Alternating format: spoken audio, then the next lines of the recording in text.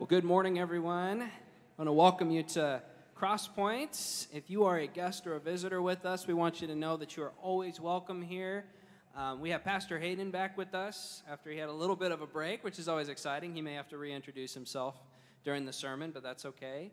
But we're just so thankful that you're here. If you are new with us, you can learn more about what it means to be a part of Crosspoint, either online or on our app, or we also have our information center across the hall. So we highly encourage you to go check that out if you want to learn more.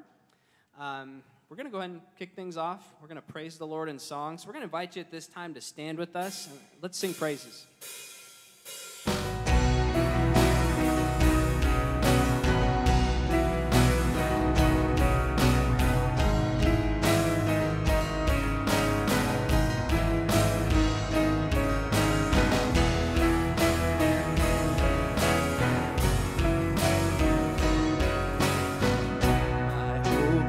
Built on nothing less than Jesus' blood and righteousness. I dare not trust the sweetest frame, but wholly trust in Jesus' name.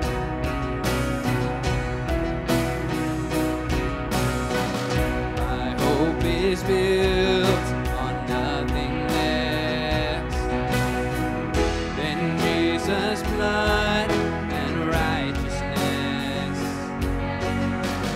I dare not trust the sweetest frame, but wholly trust in Jesus' name. Christ alone, cornerstone, weak made strong, in the Savior's love, through the storm, He is Lord, Lord of all.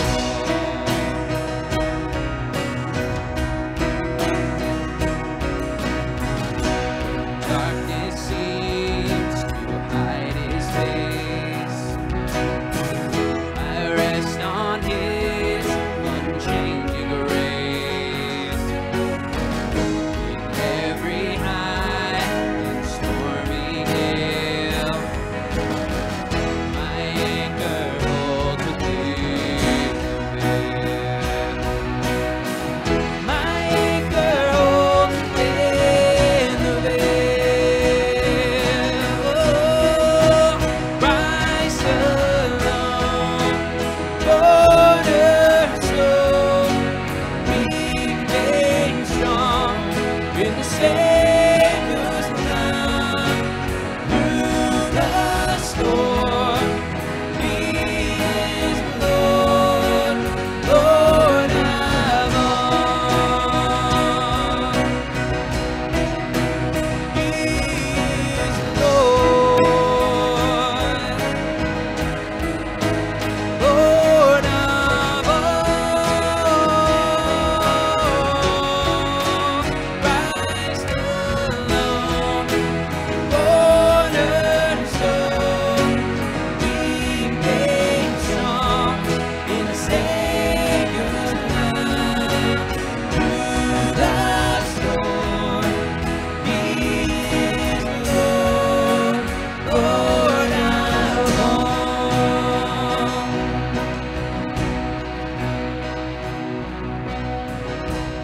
He shall come with trumpet sound. Oh, may I then in Him be found, rest in His righteousness alone, faultless stand before the throne. Cornerstone, Christ alone, cornerstone, weak made strong, in the Savior's love, through the storm, He is Lord, Lord of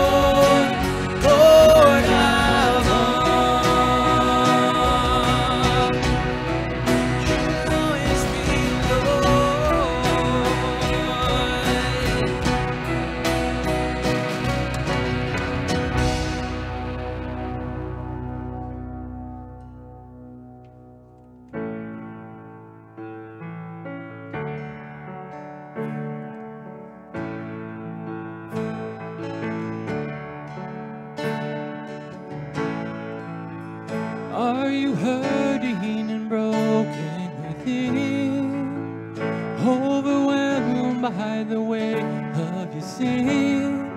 Jesus is calling. Have you come to the end of yourself? Do you thirst for a drink from the well? Jesus is calling.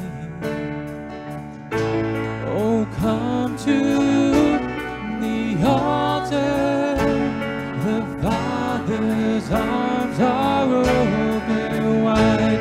Forgiveness was bought with the precious blood of Jesus Christ.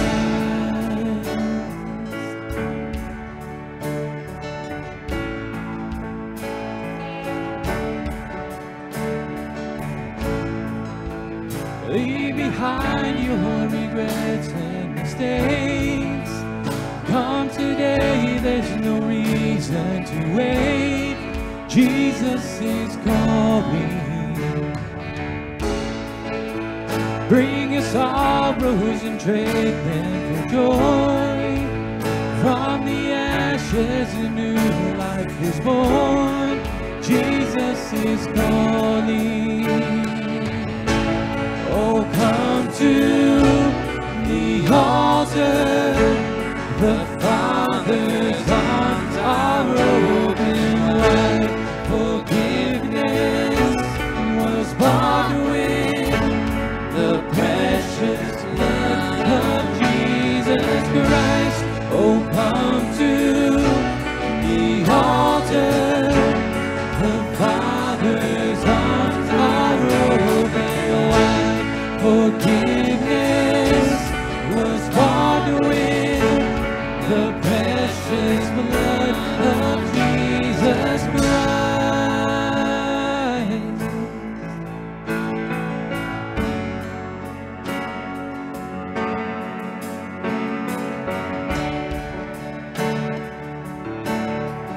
Oh, what a Savior! Isn't He wonderful? Sing hallelujah, Christ is risen. Bow down before Him, for He is Lord of all. Sing hallelujah, Christ is risen. Oh, what a Savior! Isn't He wonderful? Sing hallelujah, Christ is risen. Bow down before Him, for He is Lord of all. Sing hallelujah, Christ is risen.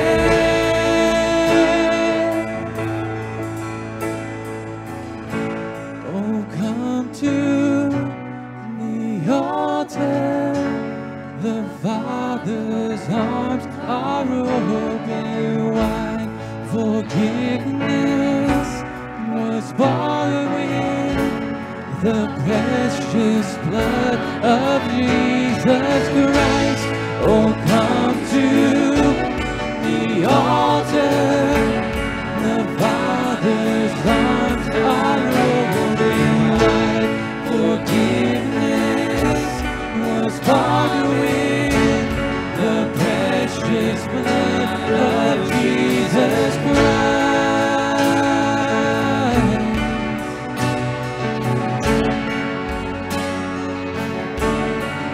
Oh, what a Savior!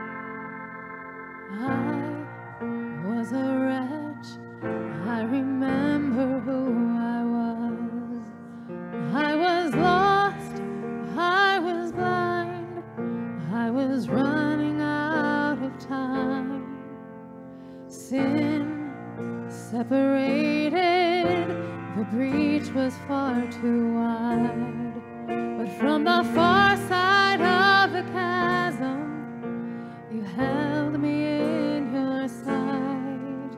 So you made a way across the great divide, left behind heaven's throne to build it here inside.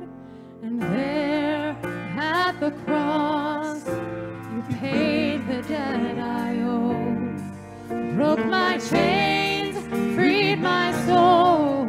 For the first time I had hope.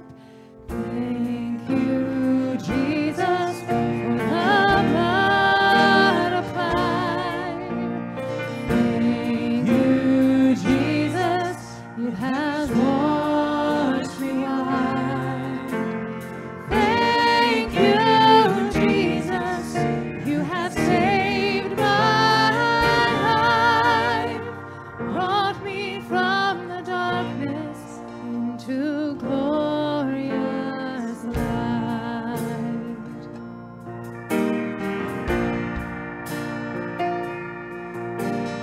You took my place, laid inside my tomb of sin. You were buried for 3 days, but then you walked right out again. And now death has no sting, and life it has no end. For I have been transformed by the blood of the Lamb. Thank you, Jesus, for the blood. Thank you, Jesus. Thank you, Jesus, has washed me white. Thank you, Jesus, who has saved my life, brought me from the darkness into glorious light. There is nothing stronger than the wonder-working power of the blood. The blood that calls us sons and daughters. We are ransomed by our Father through the blood. The blood. There is nothing stronger than the wonder-working power of the blood. The blood that calls us sons and daughters. We are ransomed by our Father through the blood. The blood. Thank you, Jesus, the blood applied. Thank you, Jesus, it has washed me white. Thank you, Jesus, you have saved my life, brought me from the darkness into glorious light. Glory to his name. Glory to his name. There to my heart was the blood applied. Glory to his name.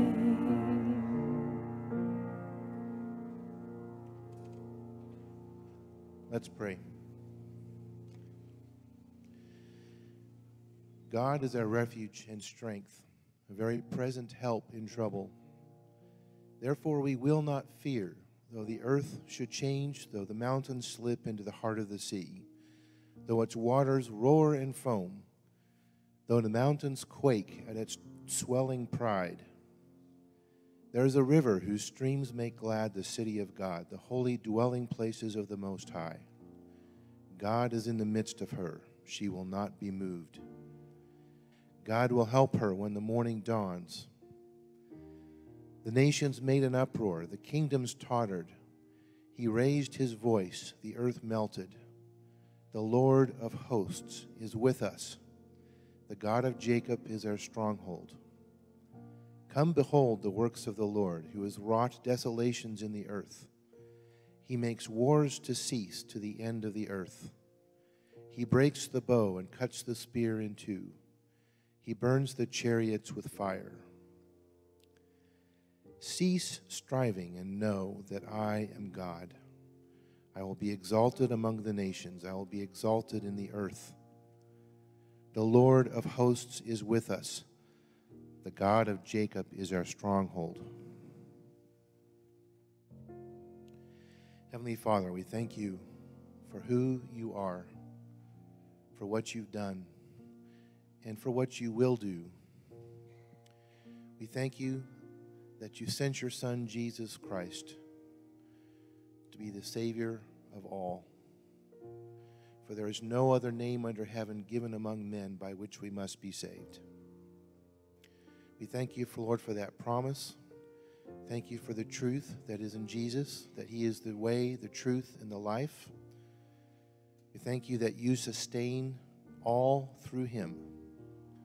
You sustain us, you provide for our needs, you protect us, and when trouble comes, you help us through. And you help us through because of the hope that we have within us. So, Lord, we ask that you would help us to set our mind on things above, to have a mindset for your kingdom and your righteousness, and all these things will be added to us. Lord, we thank you for this time this morning where we can come together freely to celebrate you, to share with one another the bonds of fellowship and friendship, and even deeper than that, the bond of Christ between us. We thank you for that and ask that we would live this bond out each day, that we would proclaim your name among the nations, that all may know that you are God. We pray this in Jesus' name. Amen. You may be seated. Just wanted to make one quick announcement. I've had a couple people ask, even though there is no children's Sunday school next hour, there still will be the Acts Sunday School. And for today, we'll be meeting in the fellowship room still, but then next week we'll move back to the Awana room since that's now empty. Thank you. All right. Thank you. And at this time, we are going to take up an offering, giving back to the Lord just a small portion of what he has blessed us with. And while that's going on, we're going to continue singing praises.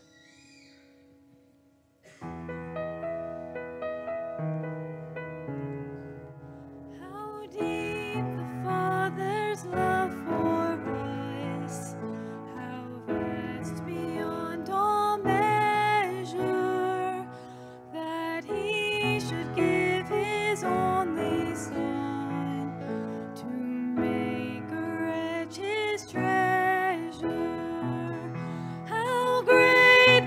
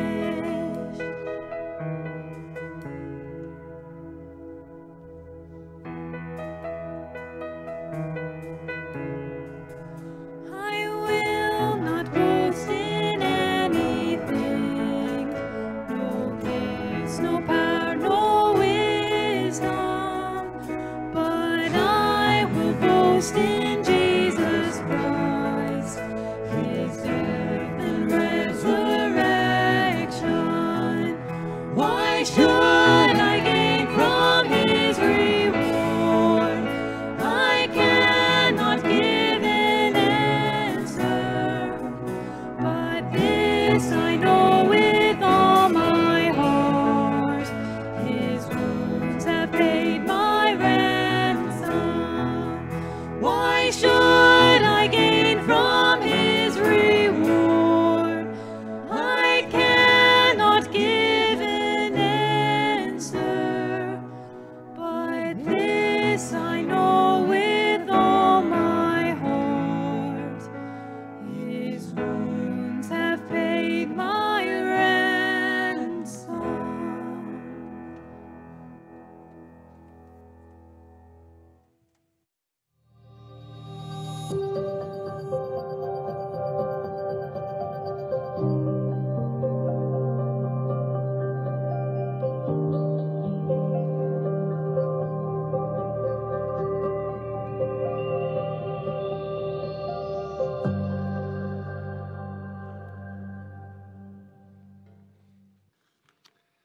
Good morning, everyone. I think I need to introduce myself again. I'm Hayden Norris. I'm the lead pastor here at Cross Point. We've been out for a couple of weeks. I want you to take your Bibles and turn to Psalm 19. That's where we're going to be today. I got a couple of announcements for you, though. First of all, I want to thank Gary and Kevin for preaching the last couple of weeks. We've had a lot of guest preachers through the month of July. We've had Walt that kicked it off on July 4th weekend. Then we had John Noyes here for our conference. And then Kevin Penner, our youth pastor, not candidate anymore, but actually our youth pastor.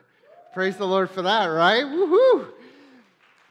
They're moving right now, so you can be praying for them from Houston to here. They'll be kind of moving throughout this week. I think Kevin might be here next Sunday, so that'll be great. And then Kevin and Gary alternated through some Psalms. We're coming to one of my favorite Psalms today. One little side note, next week will be Baptism Sunday. It's going to be a great time. Both services, we're hoping to have baptisms in both services. You can come to either one. I'm going to preach on the ordinance of baptism, talk about that.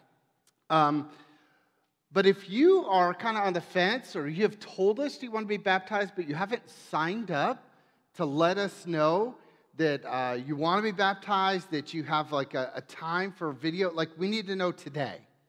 So if you're kind of like, yeah, I've told you that I'm going to be baptized, but you haven't really talked to us, talk to either Kelly, Bobby, or myself, because we need to get you set up for the video piece that we show before as you're getting into the baptism. So if you don't have a time slot and you haven't signed up for a time slot Monday and Tuesday this week, I need to know today, okay?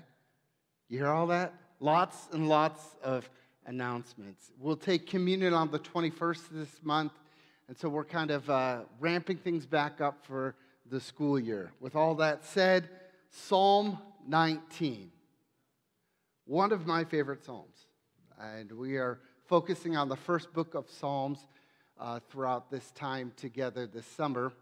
I think I had this on. See, God is not silent is what I've titled it. God is not silent. There's a philosopher that said this. He said, God is dead. God remains dead, and we have killed him. Those words were uttered by Nietzsche, who is one of the most influential philosophers of our time. Ever since he uttered those words, they have resonated throughout history. In 1966, Time magazine picked up the mantle and said, "This is God dead," on the cover of Time magazine. See, many people throughout the ages have lived as if God is dead, that he does not exist. Voltaire, to even today with the New atheism that we see in our day. So the question for us as the children of God is this: is God dead? Well, David's going to answer that question for us here in Psalm 19. Follow along as I read it to you. The heavens declare the glory of God, and the sky above proclaims his handiwork. Day to day pours out speech, and night to night reveals knowledge. There's no speech, nor are there words, whose voice is not heard. Their voice goes out throughout all the earth, their words to the end of the world. In them he has set a tent for the sun, which comes out like a bridegroom, leaving his chamber, and like a strong man runs its course with joy. Its rising is from the end of the heavens, and its circuit to the end of them, and there's nothing hidden from them. The law of the Lord is perfect, reviving the soul. The testimony of the Lord is sure, making wise the simple. The precepts of the Lord are right, rejoicing the heart. The commandment of the Lord is pure, enlightening the eyes. The fear of the Lord is clean, enduring forever. The rules of the Lord are true and righteous altogether. More to be desired are they than gold, even much fine gold, sweeter than honey and drippings from the honeycomb. Moreover, by them is your servant warned. In keeping them there is great reward. Who can discern his errors? Declare me innocent from hidden faults. Keep back your servant also from presumptuous sins. Let them not have dominion over me, that I shall be blameless and innocent of great transgression. Verse 14 says this: let the words of my mouth and meditation of my heart be acceptable in your sight, O Lord, my rock and my redeemer. Let's pray. Lord, I feel like we're scaling Mount Everest here today. One of the Mount Everest Psalms written by David in Psalm 19. I pray that as we walk through this psalm, that we'd be overwhelmed with you. That we'd be freshly amazed by you. That our hearts would be challenged by what we learned from you.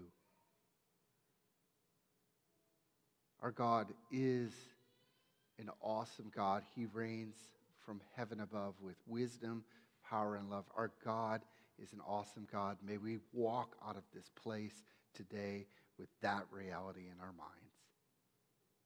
In Jesus' name, amen. So here's the big idea for today. It's this: God is not dead. He still speaks today. God is not dead. He still speaks today. Amen? We're a little out of practice. We'll get with it today. He still speaks today. That's what David wants us to know from Psalm 19.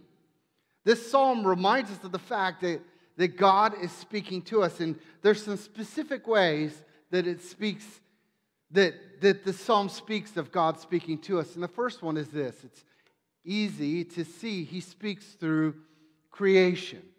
The first part of this psalm, verses 1 through 6, talks about that. It starts with verse 1. It says this: the heavens declare the glory of God. The word declare could be translated are telling.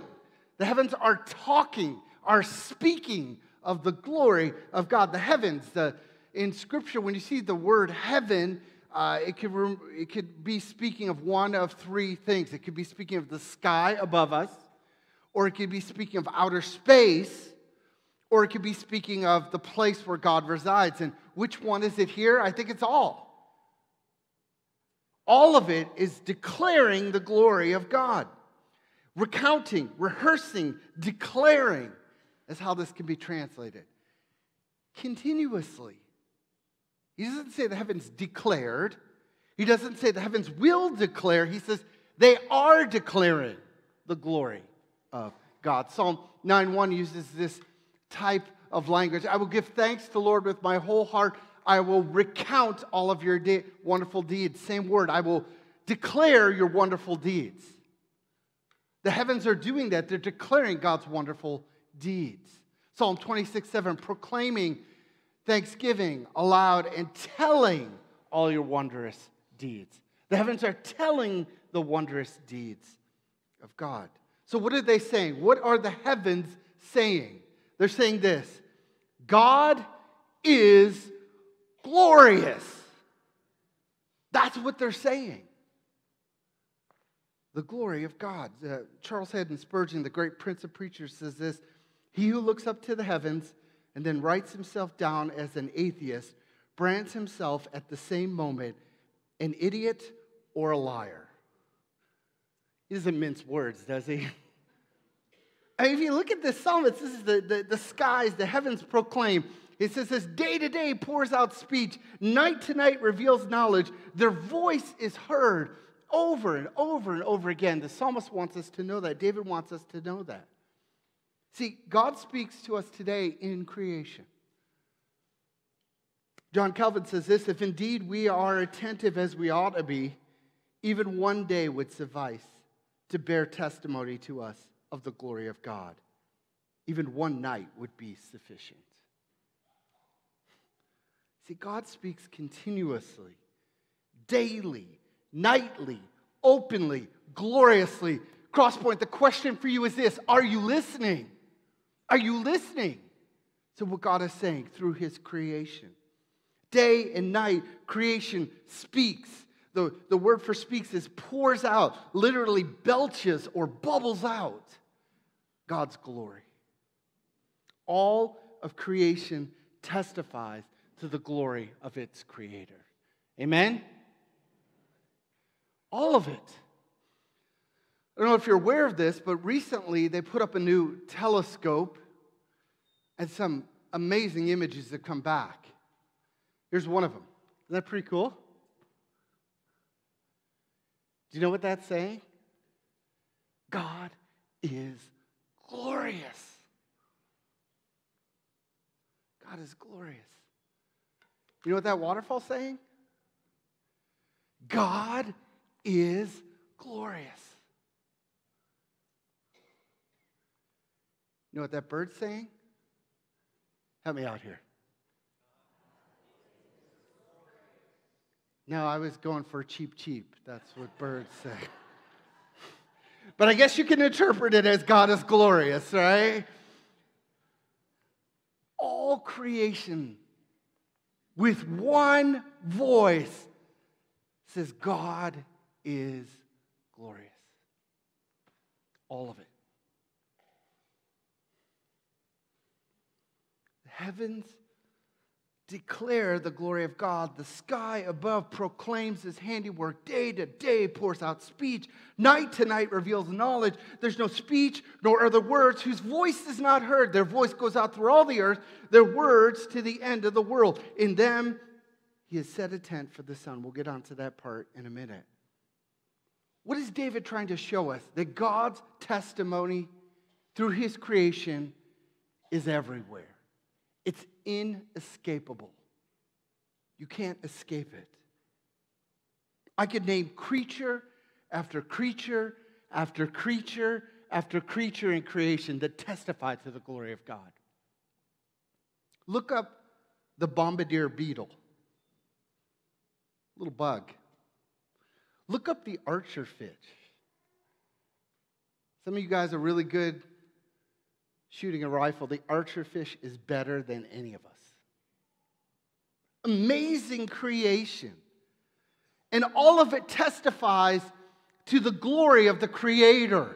Verse 5, he brings in another piece. In them He has set a tent for the sun, which comes out like a bridegroom, leaving his chamber like a strong man, runs its course with joy. Its rising is from the end of the heavens, its circuit to the end of them, and there is nothing hidden from His heat. Well, He brings in what? He brings in the sun.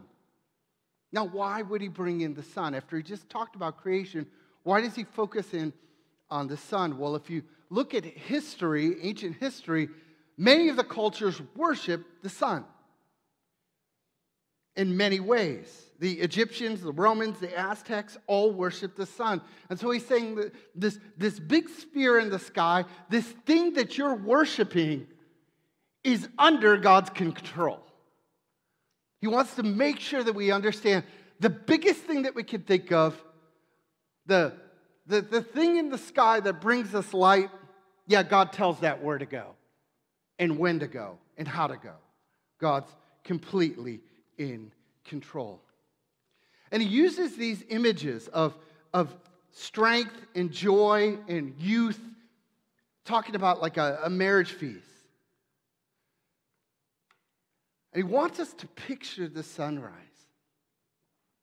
And he says this, every time you see the sun rise and the sun set, remember that God controls it. All of it. See, all creation is openly and constantly speaking about how glorious God is. Amen? Let's try that again. All creation is constantly speaking about how glorious God is. All right. Everywhere you go, it's speaking to the glory of God. So the question for us is, how come we don't hear it?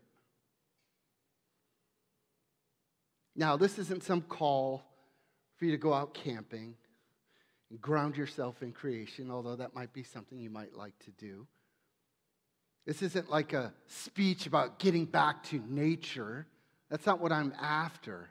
It's this. It's a call to open your eyes and ears and listen to what creation is testifying to.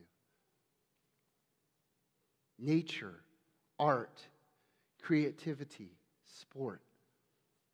You know, on my break, I had a chance to go to a concert. Tuesday in Kansas City, we were in Kansas City. It was a very different concert. Maverick City Worship was there with Kirk Franklin.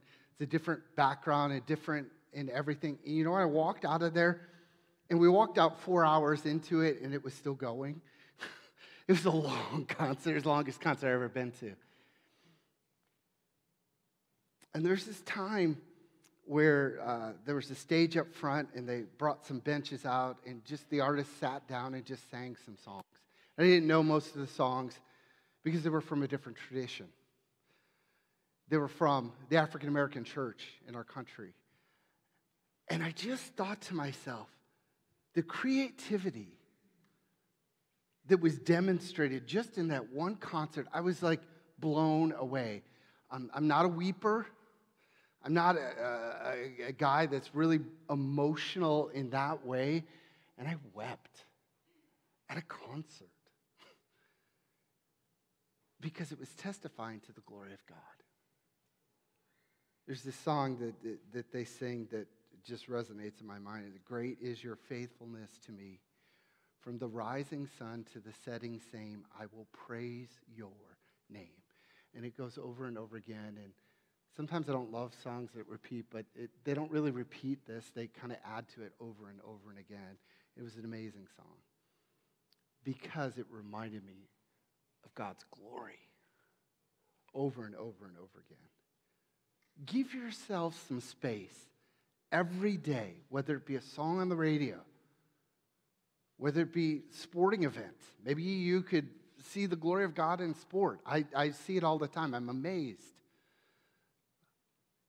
Maybe it's going out, walking around a lake. Give yourself some space each day to hear the testimony of creation that God is glorious. But that's not all in this psalm. Not only does he speak through creation, he speaks through the Word of God. Spurgeon goes on to say this in his commentary on Psalm 19. He is wisest who reads both the world book and the Word book as two volumes of the same work, and feels concerning both of them, my Father wrote them both.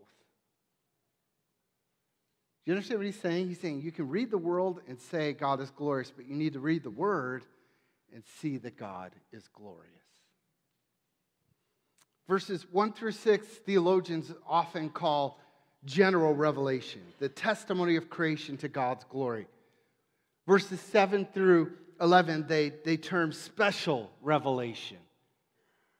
I just want you to think through this. If God did not reveal himself to us, we would not know him.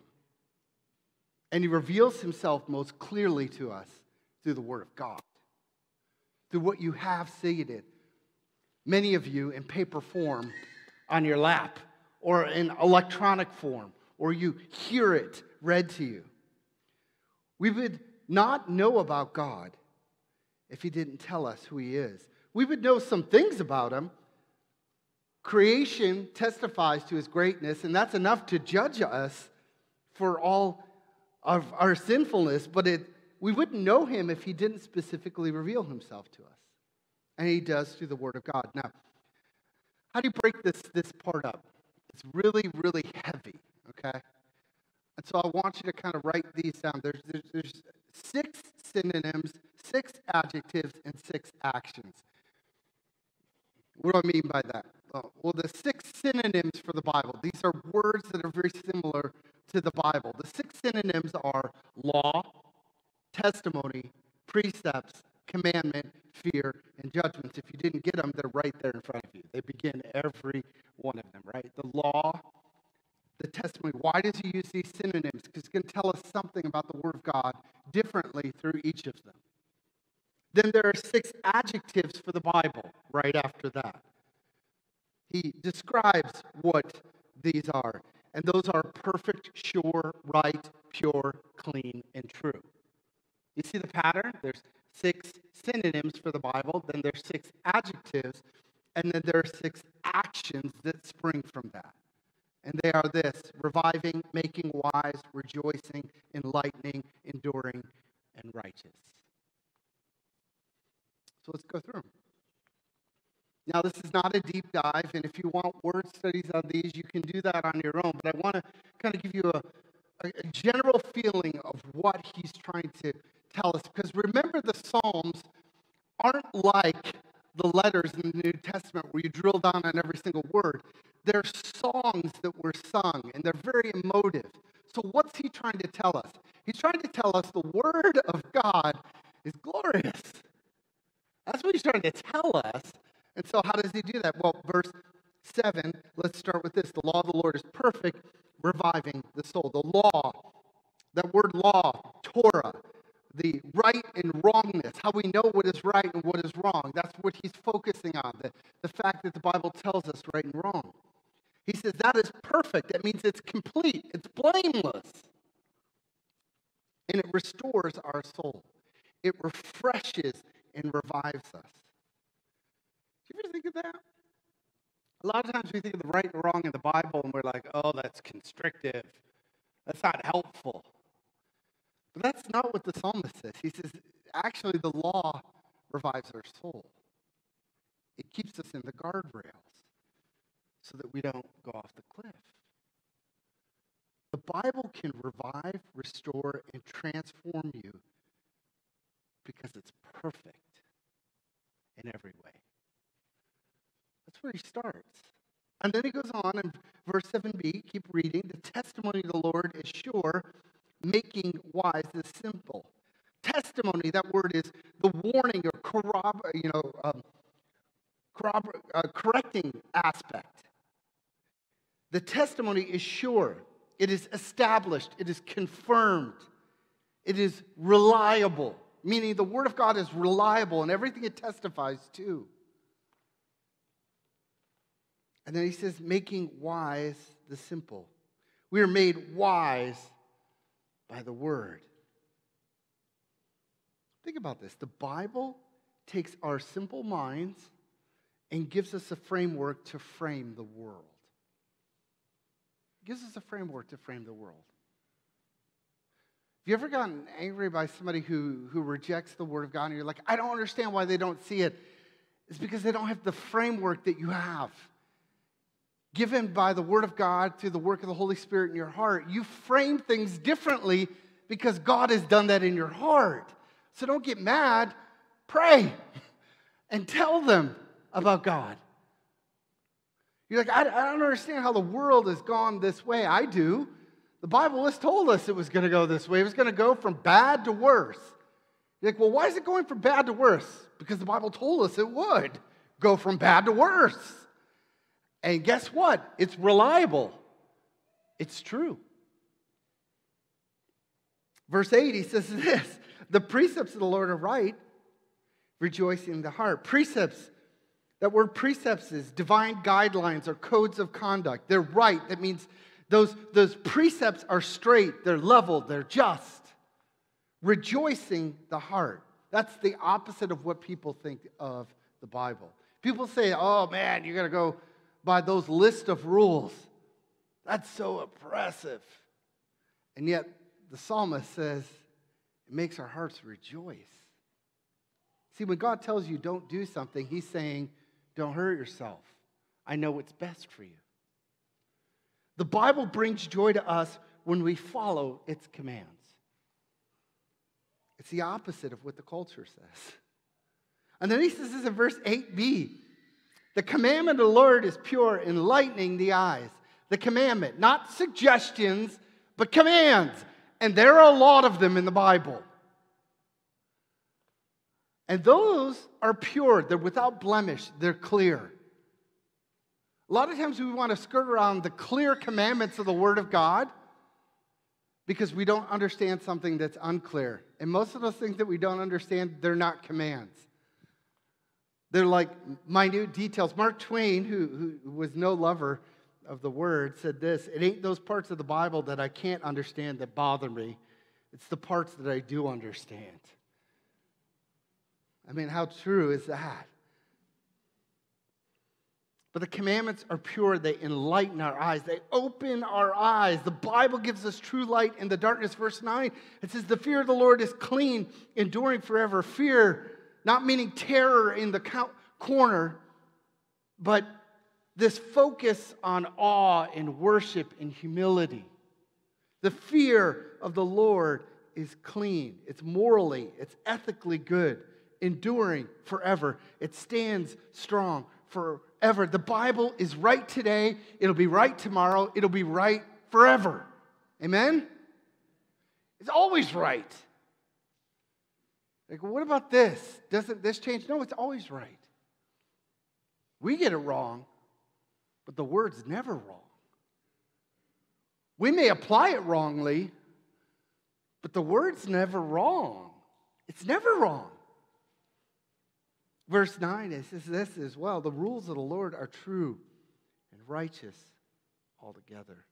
The rules, the decisions, the verdicts are true. They're reliable, they're stable, and they're always the right. Here's the point he wants you to get. God's revelation through this book that you can buy pretty much anywhere nowadays. You can get it on Amazon. You can get it at Walmart even. This book is always true. Here's the question for you. How do you view the Word of God? Do you sit in judgment and stand over the Word of God? Or you see the Word of God as the Word of God and put yourself under the Word of God? You know, we can get so focused on all the ills of our world. And we can get in all these fights about this and that and this and that. It always boils down to this. How do you view the Word of God? Are you under it or you're standing in judgment over it? Because if you can get to that point with someone, you can start to talk. Because all that other stuff doesn't matter. It's how you view the Word of God and what He has said to you. Are you going to submit yourself to the Word of God? Nancy Guthrie has written a phenomenal resource for you. It's called Praying the Bible for Your Children. It's a 365-day devotional. If you're looking for a devotional, it's wonderful. I've used it. Heather's used it. In that, as I was kind of prepping for this, she took Psalm 19, this section we just went through, and made it into prayers. It's pretty cool. Here's one of them. I'm going to use my kids. They're not here in this service, but they'll be in second service. Here's how she took these words and actually applied them. Lord, and I'm going to put my oldest son in here. May Ben put his full trust in what you decree for his life. May Ben be wise as he trusts you with the truths he knows. Or how about this? Lord, while the world around Susanna tells her lies, give her ears to listen to you. Or Lord, Adrian needs insight that comes only from you to make his way through life. May your word rest in his heart. Do you see how she took those little phrases and made them prayers for her children? It's a great way to use the word of God. If you need a resource or a devotional, it's one page every day, prayers for your children. It's called Praying the Bible, 365-day devotional. Nancy Guthrie wrote it. I don't get any kickbacks from it, so I don't get anything, okay? I don't even know Nancy. Great resource, though. So what's the psalmist trying to tell us here today? He speaks through creation and the word. So the question for us is this: why so often do we not hear him? Why don't we hear God? Why does the world seem so much louder? Why? Well, here's why. Number 3, we hear God by humbling ourselves. This is where the rubber meets the road. Because I think I can get you all to say amen about creation. I get you to say amen about the Word of God. What about humbling ourselves under the Word of God? Because that's where he's going right here. Look at verse 10. More to be desired, talking about the Word of God, are they than gold, than even much fine gold, sweeter than honey, drippings from the honeycomb. Moreover, by them is your servant warned, and keeping them is great reward. You're saying, that's humility? Yeah. This Word of God that's so easily available that I have on my phone, I have many copies of this, is more precious than gold and honey from the honeycombs. Is that how you view it? I gotta be honest, sometimes I don't view it that way. And why is that? Because I'm proud. I don't want to do what it has to say to me sometimes. To see God's word as precious, sweet, and valuable, we must humble ourselves. We have more access to the Bible than any other people in the world. And let me be frank and honest, because I love to be honest in church. We are more ignorant of the Bible than we've ever been in our culture. But we have more access than anyone has ever had. So it's not an information problem. It's a problem of humility, humbling ourselves under the Word of God. John Bunyan is famous for saying this about the Bible. He said this book will keep you from sin, or sin will keep you from this book. One of two. Verse 12, he picks it up. He says this is all humility. When you see this through the lens of humility, you understand why this. Look, I don't even know myself like you know me, God. I can't even discern what's going on in my heart, but your word can. You can. That's humility. And then verse 13, keep back your servant from presumptuous sins. Let them not have dominion over me. He's saying, keep me from things that I don't even know I'm doing or wrong. Then I shall be blameless and innocent of great transgression. Here's something that you need to settle in your mind today. The Bible tells you truth about you because God knows you. It's always true. When it cuts your heart, you're like, man, I wish that wasn't in the Bible. It's probably an area that you need to work through. It's always true. And then he says these phrases that maybe we should all speak before we leave our house every day. Let the words of my mouth and the meditation of my heart be acceptable in your sight, O Lord, my rock and redeemer. He's saying, look, God, I want to speak words that praise your name to everyone I meet. He's saying this, look, God, I'm a sinner, And that's why I don't hear you. I need you. See, we have a lot more insight than even David did at this point when he wrote this psalm, because we're standing on the other side of the cross of Jesus Christ, our great Savior, who God made him, Christ, who knew no sin, to be sin on our behalf, so that we might become the righteousness of God in him. We exchange our sinfulness for Christ's righteousness when we trust in his sacrifice alone. He lived the perfect life, died the death that we deserve, and rose in victory over our sin. That's humbling. God didn't say, hey, you're kind of good, just kind of fix up a couple of these things on your own, you'll be good to go. He said, we're completely wicked in our hearts. The judgment on us from the Word of God isn't pretty. And we are hopeless without a Savior. But we have to humble ourselves and say, look, I'm a sinner. I need saving. Otherwise, who needs a Savior if you got it all figured out on your own? Jesus died so that we can truly live. One of the benefits for me being able to go on some vacation is I get to go to different churches. And I went to a church in Kansas City area called Liberty Christian Fellowship. And the pastor said this, has really stuck with me. I love this. I think it's a great phrase. He said this: we don't love and obey God so that he will be kind to us, but we love and obey him because he is kind to us. He's like, it's not an if, but a because. It's not God will be kind to me if I do these things, but God is kind to me because of who he is. It's not, can I do enough, but Jesus is enough.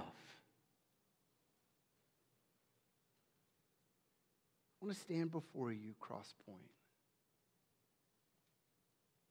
with all surety of this fact that God is not dead. He still speaks today. Through creation and through his word. The question for you is this: are you going to humble yourself so that you can hear him? Let's pray.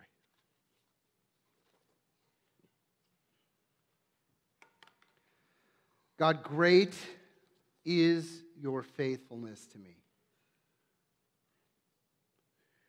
in more ways than I can recount.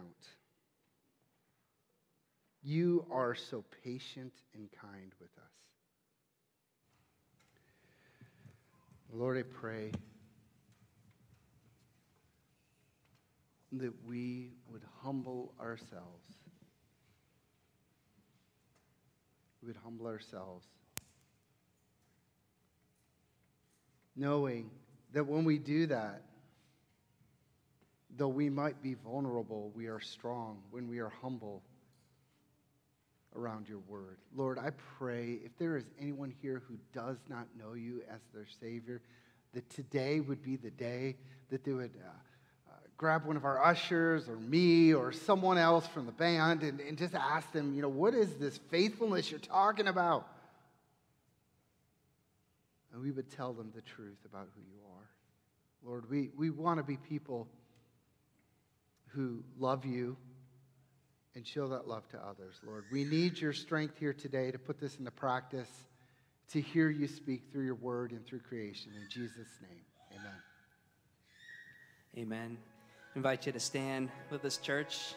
Let's praise that great name of Jesus.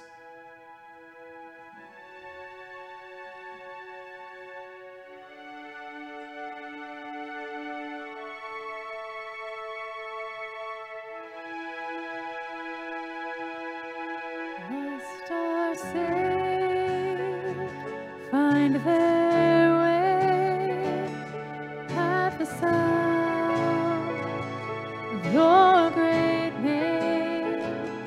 All condemned feel no shame at the sound of your great name.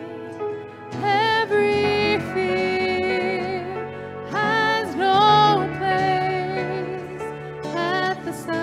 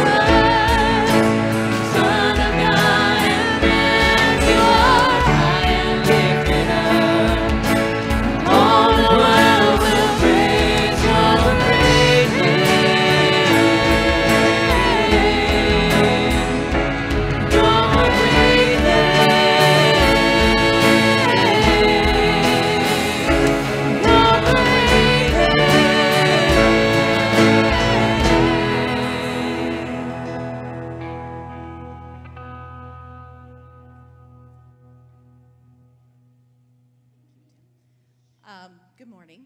I'm Marilyn Busenitz, Children's Ministries Director, and I get to share a few announcements with you at the end of our morning here. Welcome. Glad you're here. We are needing some volunteers for our Sunday school classes that will start up in September. September 11th is our first Sunday of our regular Sunday school classes. And so we need some teachers in that area, and we need some nursery workers, especially maybe first service. Some subs would be really nice in there. So if that's something that you are interested in doing, let me know. Our Awana volunteers is something else that we need. Our Awana registration is now open. You can register your kiddos for Awana. And with that comes the need for our volunteers. We have some specific things that we need. Cubby's director, TNT game leader. But other than that, we just need people that are willing to come and help kids understand Scripture and help them memorize Scripture. So that's really what we do on Wednesday nights. That's our Wednesday night program here. Let's see, what else do we have going? Oh, Celebrate Crosspoint. We sent a save the date, and that is the 28th of August. It's a Sunday in the evening. A lot of times we have done this on a Wednesday. We're switching it to a Sunday night. So we're going to celebrate Crosspoint, everything that we have done throughout this last year. And if you look backwards, there's a lot. We actually did that a little bit this week, and it's amazing. So we want to celebrate that and then kick off into our next year all at the same time. So there'll be food and fun and fellowship and inflatables and just a good time for everybody on that night. So make sure you have that on your calendar. Let's see. Did we not do a slide for the missions? Okay, I'm going to talk about the missions anyway. Some of our youth went to Chicago, and so next Sunday on the 14th, right after second service, the youth are going to be giving kind of a little thought of what happened there, what the Lord was doing there. And if you would like to hear everything that went on there and how the Lord worked in the lives of our youth and in other people in Chicago, come after second service and join them, and they would be glad to share those things with you. And let's see, what else is there? Oh, we have our youth pastor coming. Yes. And so he will start on the 15th, which is next Monday, and he will be here maybe on Sunday. You might see his face a little bit, but he'll officially start on Monday. And so he will be hitting the ground running. And so for all of you youth and youth parents, he will be getting information and communication out to you guys just as soon as possible so that you will know what's happening for this next year. Yep. We're excited about that. Kevin will be here. Kevin's in the midst of moving. Movers showed up one day and it was raining. They showed up the next day, it was raining. So I think they moved today. They actually got things loaded today. So they'll be up here this week. I want to remind you of these words from 1 Corinthians. It's kind of our words for the road, our benediction. He says this, I tell you this, brothers, flesh and blood cannot inherit the kingdom of God, nor does the perishable inherit the imperishable. Behold, I tell you a mystery. We shall not sleep, but all will be changed in the moment, in the twinkling of an eye at the last trumpet. For the trumpet will sound, and dead will be raised imperishable, and we shall be changed. For this perishable body must put on the imperishable. This mortal body must put on the immortality. And he says this, death is swallowed up in victory. Oh, death, where's your victory? Oh, death, where's your sting? Crosspoint, you're loved. You're loved by God. You're loved by us here at Crosspoint. Go love your neighbors as yourselves. You're dismissed.